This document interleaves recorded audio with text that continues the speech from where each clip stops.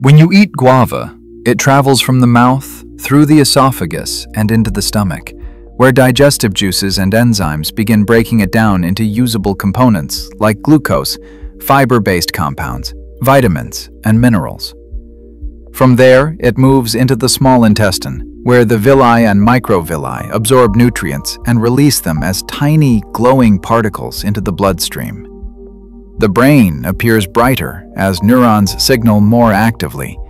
Muscles look more energized as they receive fresh fuel, and the gut microbiome becomes more balanced, supporting smoother digestion and internal stability. As circulation continues, organs and tissues subtly illuminate to represent an overall boost in function and vitality. But the body doesn't respond the same way every time. In some people, slower gut movement may lead to constipation.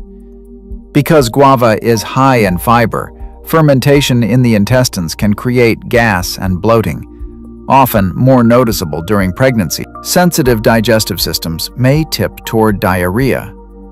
Blood sugar can fluctuate, and sweetened guava products can cause a sharper glucose spike. Some people may feel a short dip in energy and fatigue.